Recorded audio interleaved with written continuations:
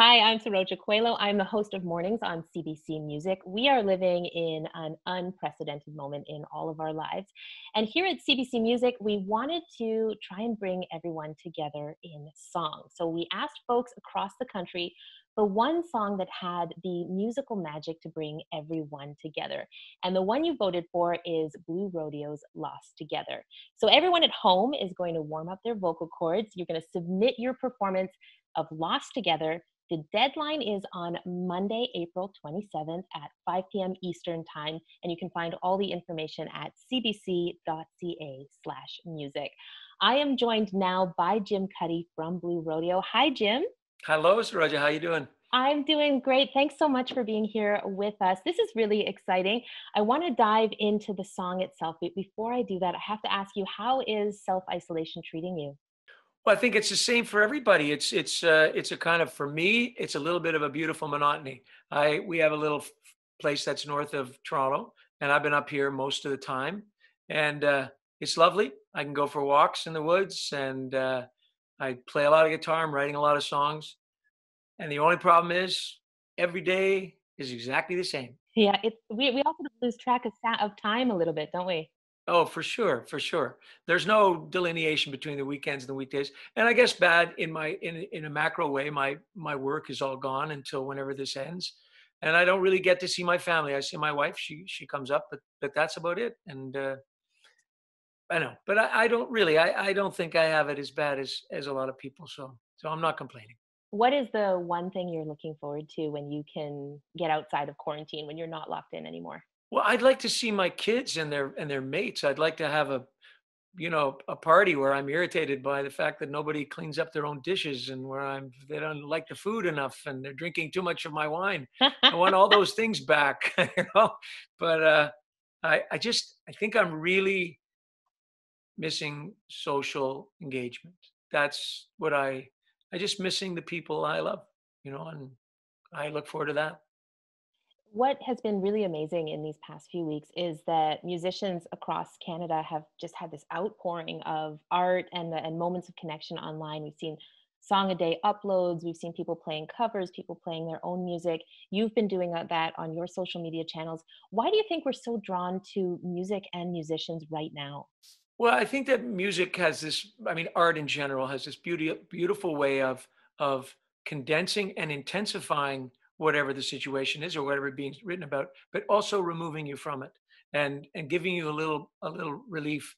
I mean, you can only watch so much news and hear so many radio reports about what's going on and what people know and what people don't know. And you need to somehow fall back into your imagination a little bit and just get a little bit of relief, a little bit of timelessness.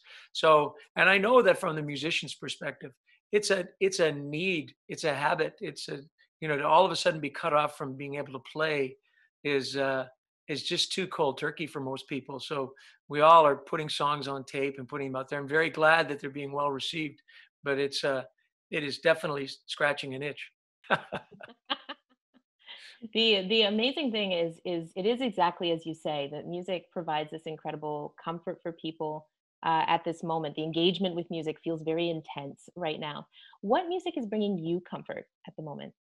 Oh, I mean, I'm up here with a great vinyl collection, and I yesterday was my Steve Earle day. I have had Bill Evans, the jazz pianist days. I tend to just pick an artist and listen over and over and over again to the number of records I have. Those are the days that I have to. My wife can't be here. It would drive her crazy to just hear the same artist over and over again. And sometimes I'll flip a record back and forth because I'm so taken by it. But I've been I am not I am not a big fan of quiet. I like noise. And so I would have music on all the time if I could. Um, so I've just been going through the record collection. I think yesterday was Steve Earle, but then I went for a walk and I listened to Raylan Baxter. Do you know Raylan Baxter? So Hmm. I have three of his records, and so I listened to three of those. And I always end up with little, he says something in one of his songs about how he grew up just south of LA, but he was in a farming town. And I think, okay, I'm going to figure out what that means. Like, where is there a farming town south of LA? And I know that it's around Muir Park. And so anyway, So it gives me something to do. I want to turn to your music now. Lost Together is a song that people across the country have chosen as the one that they want to sing together as they all try to come together in their little isolated places across Canada. The winning song that was chosen was Blue Rodeo's Lost Together. I wonder how that feels for you. Oh, that's a huge honor. I mean, the idea that people would find, well, so many people across the country would choose it, but that they would find comfort in it.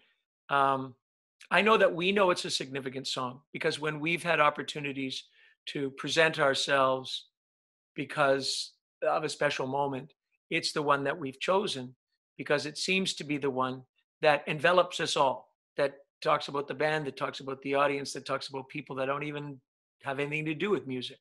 So I see it as a significant song, but it's a great honor to have been chosen. I'd like to go back to the beginnings of this song. How was it written and what's it about? Well, first of all, Greg Keeler wrote it. So I'm going to be representing him here, but I'm happy to represent him. So I know that he wrote it sort of on the road. And at the point that he wrote it, um, we were, I mean, we had done Casino, but we were still very much a rock band. We would, there were obviously ballads, Try and etc., but mostly we were a rock band. And I remember Greg singing it as he was walking in the bus. We were touring in the States and he was singing it. And it seemed so out of character for Greg to be doing something that was so romantic. And I remember, you know, and shamefully, I remember sort of making fun of him that about the song. And then when we started playing it, I realized how stupid that was, and that I've been ashamed ever since. But I think when we started to play it, we realized how anthemic it was, that how universal it was, and how big the idea was. So that is just the great mind of Greg Keeler. If we fast forward to right now, what's so interesting about the song is that it seems to have taken on a new meaning for people. Here we are in this unprecedented moment of isolation and constantly seeking connection with each other. Do you feel like the context of our lives right now has changed the meaning of Lost Together? Well, I think it's certainly distilled it into something that's really, really understandable now. I think that what has been, whatever has happened with this pandemic, we've peeled away all the layers of our lives, and everybody is open to everything that's happening to everybody else, and all the we have all the same anxieties, we have all the same fears, we have all the same empathy for people that have been affected by it, and yet we see all the good things people are doing. We see all the email chains that people are trying to help each other out. I'm going to the store. Do you need anything? We have people banging pots at 7 o'clock at night to show their support for the frontline workers, and it's also moving. It's just also moving to realize that our how much we need each other and how much we are willing to do for each other. And that's not something that's revealed to us very often. So if in a small way, Lost Together represents that, what we feel about each other, then that's beautiful. We are all going to try right across Canada to sing this song literally together from coast to coast to coast in these recorded performances. And what I think is so interesting about this moment of singing together is that it seems to be very comforting. So people aren't just looking to take music in, they actually want to join together as music makers. What is it about singing together that feels so good? That's scientific. I'm not sure if I can answer that, but I do think, and I've known all my life because my mother's a singer, my grandmother was a singer. I've always been completely smitten by singing, and I realized that a single voice is as powerful as an orchestra. A single voice, and we've all had this situation where somebody has just stood up and and they have sung a song and you're just mesmerized. And they might not even be a great singer or a professional singer, but the power, the nakedness, the honesty of a human voice is so powerful. Marry that with another voice, either singing in unison or singing in harmony, and I think you have just these beautiful ribbons of energy going among people, and it's It's very everybody knows how strong it is. I mean, that's why people go to concerts. Half the time they're talking to each other, but they feel these vibrations that go through them and are extremely uplifting and extremely positive. What a beautiful image for how you feel at a concert, that there are ribbons of energy connecting everyone in the room. I have felt that, but I've never had words for that before. The There's a little stumbling block here, which is that Lost Together is not the easiest song to sing. So people are clearly moved by it, but there's some really low notes. I tried a version of it on my own. Even with the power of the shower, those low notes are really hard to hit. So do you do you have any advice for folks who are going to attempt this first musical moment with everyone else? Well, I guess the problem is that it is sung in a male tenor key. So you either have to sing in a female range, you either have to sing really high or really low, and that's not easy. So it's going to be a lot easier for males to sing this, or people with that range. There are females with that range too. But I would honestly say that there's there's no real advice I can give. All you can do is relax and don't criticize yourself. Yeah, everybody knows that a singer's worst critic is their own ear. Just don't, just sing, because there's, you don't need the power of the shower. You just need the power of clarity. Just throw that head back and sing. I also have a few questions from our audience. If you have a couple moments, I'd love to just ask you a few questions that people have sent in. Mary Jo Lantine has said, Jim, who would be your ultimate recording artist to perform a duet with? Well, I think that first of all, I'm a huge admirer of Steve Earle, but that's just hot off the press, right? That's after my Steve Earle day yesterday. I think that my favorite and most influential artist would be Jackson Brown. And I don't know whether we'd be a good duet, but I have always loved his music, and his music and his voice have created so much warm feeling in me and been such an inspiration for me writing my own music. So probably Jackson Brown. Well, this next question relates exactly to that, the writing of your own music. This is a question from Jennifer Catherine, who says, Jim, what is your songwriting process? Lyrics, chord progression, or melody first? Well, chord progression and melody go together. So I would say those would be the two elements of a song I would finish first. But I would rarely finish a song without having some lyrical structure. So I would have either a chorus or a line. I mean, I know what I'm writing about. Otherwise, I don't think I could put the melody together.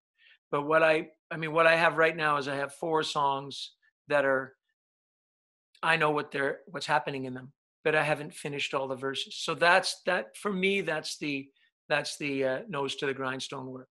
That's the isolate myself, think the story through, and keep gathering details and writing the lyrics. So lyrics would finish last, but would be somehow uh, invented at the same time as the melody. This next question is from Colette McMillan, and it's also on the collaborative process and the songwriting process. She writes, Jim, how do you and Greg decide who will sing lead on a new song? Do you take turns singing it and then decide who it suits best? Yeah, it's been a long time since Greg and I collaborated on the writing of songs. What we did when we started, so we started in Beds in '78, and what we did in those days was we would write pieces, and we were, I mean, in those days, I guess we were even living together, maybe even working together, but we would just play it for each other, and we would bounce ideas off each other and then keep moving it forward. But the essence of the song had to be started and completed by one person. By the time we were sort of mid Blue Rodeo career, we would just write songs on our own and bring them to either the band or to each other and help with the editing, suggest things. Uh, Obviously, I would help work on um, the harmonies with Greg's songs, and so we became collaborators in a way that we were separate songwriters, somehow merging our songs onto records. This next question comes from Nishita Menon, who is asking about something that you touched on earlier, which is coming from a family of people who make music. She asks, As both your sons are now pursuing careers in music, what advice have you given them to stay relevant and have a successful 30 plus year career the way that you have? Well, first of all, that would be an unfair pressure. You got to have a 30-year career. I think that it's not an easy life, and you have to be prepared to do something to support yourself while you're gathering an audience. One of the things I really admire about my two sons doing their music is that they, first of all, they feel no sense of entitlement and they know it's hard work. I think when they were growing up, they thought music was easy because all they did was see me at concerts. They didn't see any of the work that went into it. Once they started touring with us, they realized how much work goes into it and how diligent you have to be about keeping your skills improving. And so I watched that in them. As for giving them advice, they're not they're not asking me for advice. They're not looking to me to say, what do I do now? What do I do now? I keep watching them. And if I really feel like I need to say something, I do. It's not always taken in. Sometimes they reject my advice, but I think that makes sense because I think that one of the things Blue Rodeo did to establish ourselves in the beginning of a 30-year career is to not listen to other people. Is that we did what we thought was best, and sometimes it ran entirely contrary to what we were told. People would say, "You can't do this. You can't play all the time on Queen Street. You can't do this. You can't do that. You can't put out a record that as crazy as Diamond Mine." And all those things worked in our favor because we just presented ourselves as artists and musicians, and that's what people liked. So part of me thinks I'm kind of relieved of the. I'm not mentors to my sons. I'm collaborators with my sons, and I'm an admirer of my sons. Jim, it has been so wonderful to hang out with you. Thank you for joining all of us in our moments of isolation and for the music right now. We're all going to set about recording our versions of Lost Together. Really great to hang out. Thank you. Thank you. I can't wait to hear everybody sing. This is going to be exciting. I'm so looking forward to seeing everybody's entry. If you are going to join us in this great big coast to coast to coast sing along, you can find all the information and send it to us at cbc.ca/music.